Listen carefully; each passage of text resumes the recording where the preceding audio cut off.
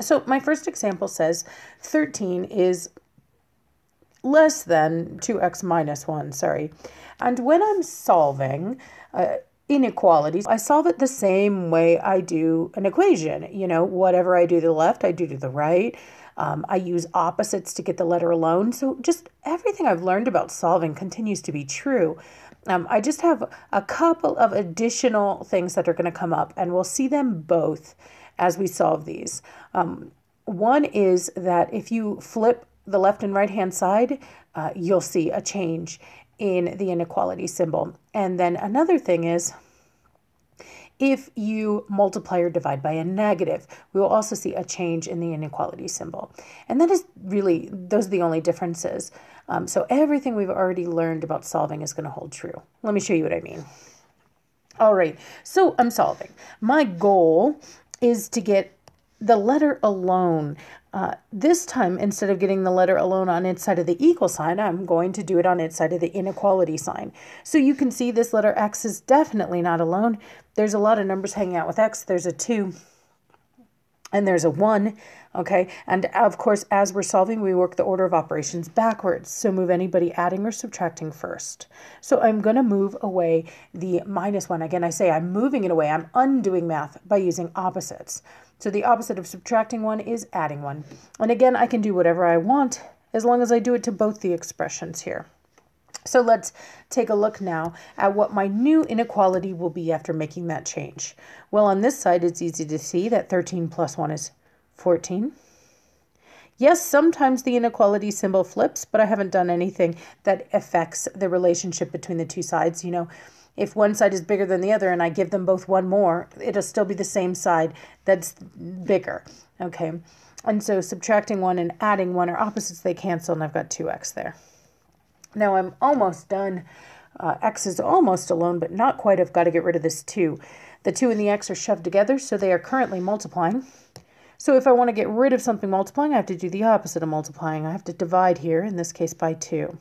Again, I can do whatever I want as long as I do it to both sides to keep the relationship between the two sides the same.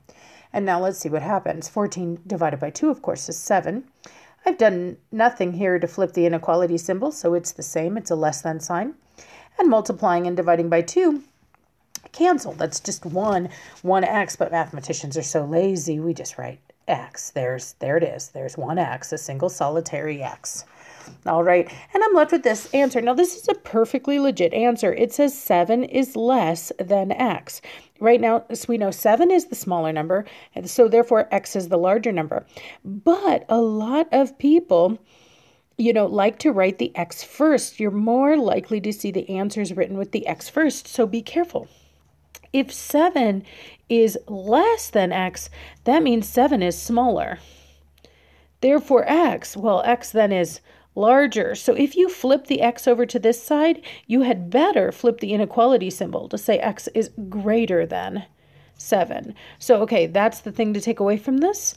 And that's different from when it's an equal sign, right? Because if 7 is equal to x, well, then x is equal to 7. It doesn't matter if you flip. There's no changes.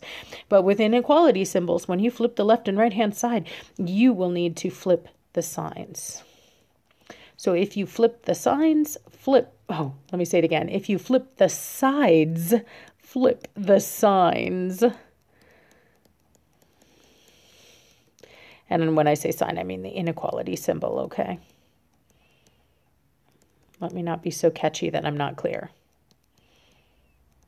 Okay, cool. So that's one little nuance to watch out for when solving inequalities. Okay. Now let's look at the next one. Looks almost the same, and indeed we're going to see a lot of the same skills coming into play. All right, let me grab up my pen so I can see the two sides of my inequality here. I've got two expressions separated by an inequality symbol. So I have negative 2x plus 9 is less than 1. Negative 2x plus 9 is less than 1. If I am solving, I am working to get x alone on his side of the inequality symbol. Obviously, he's not alone. There's a 9 hanging out. There's a negative 2 hanging out. I've got to get rid of both those numbers. Now, remember, when you're solving, you work the order of operations backwards. So we are going to move anything that's adding or subtracting first.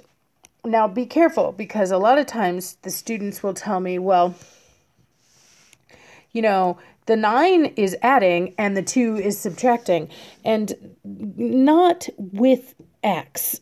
So I agree with you that the 9 is adding. I see this plus between the x and the 9. So yes, the 9 is adding. But the -2, even though it has a minus sign in front of it, the -2 is shoved up against x with no space between them. That means that here, in this case, -2 is multiplying with x. I'm going to say that again. -2 is multiplying with x, okay? So I'm going to get rid of the number that's adding or subtracting before I get rid of the number that's multiplying with x. So let's get rid of the 9. Opposite of adding 9 is subtracting 9. That's how you get rid of something. Use opposites. Of course, you can do whatever you want as long as you do it to both sides. So I'm going to jump across the inequality symbol, and I'm going to do the same thing on the other side. And let's see what my new inequality will be. Okay. On this side, adding 9 and subtracting 9, well, those are opposites. They cancel out the effects of each other. And so all I'm left with is that -2x. Okay, now I told you that if you multiply or divide by a negative, you change the sign, but careful, adding and subtracting will never, ever, ever affect your inequality symbol. So I'm going to have the same symbol, less than. And then do 1 minus 9 in your calculator. If you're not good at adding and subtracting with negative numbers, that's fine. Anytime you have inequalities on the test, you will have a calculator.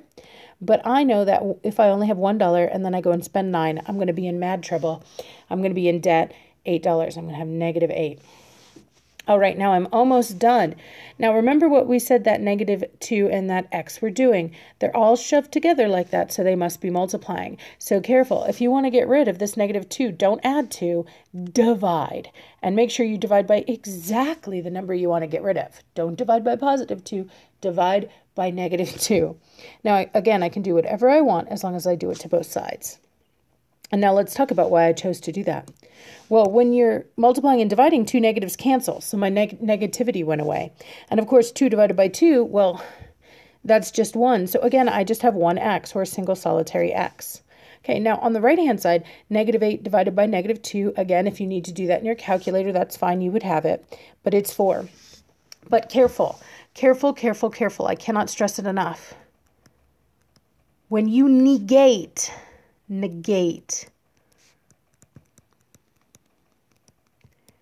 an inequality. And so you're like, what the heck are you talking about, Kate? What is negate? Negate is just when you multiply or divide by a negative number. It actually flips the relationship of what number is bigger and what number is not. So you are going to need to flip your inequality symbol. So I'm going to go a little out of order. I'm going to finish this problem up first so you can have a close of your train of thought, and then I'll show you why this is true. But basically, if I'm divided by a negative, which I chose to do on both sides of the equation, I chose to make a change where I divided by a negative. It is going to affect my relationship. The side that's bigger will be smaller, and the side that's smaller will turn bigger. And so it is important to then flip your sign. So if you multiply or divide by a negative, I divided by a negative. Then you will need to flip your inequality symbol. Whether you realize it or not, there's a consequence of multiplying or dividing by a negative number. It flips the relationship. Okay, this is the correct answer. These are done. This one, final answer is x is greater than 7. This one's final answer is x is greater than 4. I just want to show you why this rule is true.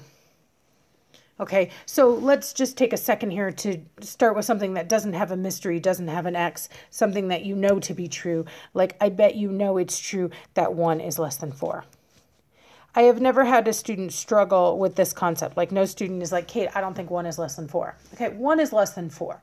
But imagine if I then took this inequality and I multiplied both sides by a negative. You say, why would you do that? Well, I can do whatever I want, right, to an inequality as long as I do it to both sides. Just like with an equation, I can do whatever I want as long as I do it to both sides, right? So let's just randomly do that. Just because I want you to see the effects. I want you to see why the inequality symbol has to change when you multiply or divide by a negative. And we could have easily just chosen to divide. I just want you to see something. So -1 times 1 is -1. And 4 times -1 is -4. And all of a sudden, things have changed. even though 1 was smaller than 4, if I'm only in debt $1, I technically have more money than somebody who's in debt $4. It's because when you put a negative on a number, like 15 is a really large number, but negative 15, it's a really small number.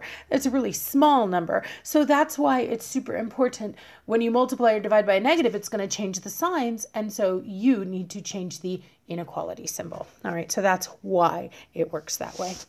All right, if you have any questions about this or any other GED math concept, be sure to drop it in the comments and I'll do my best to answer it.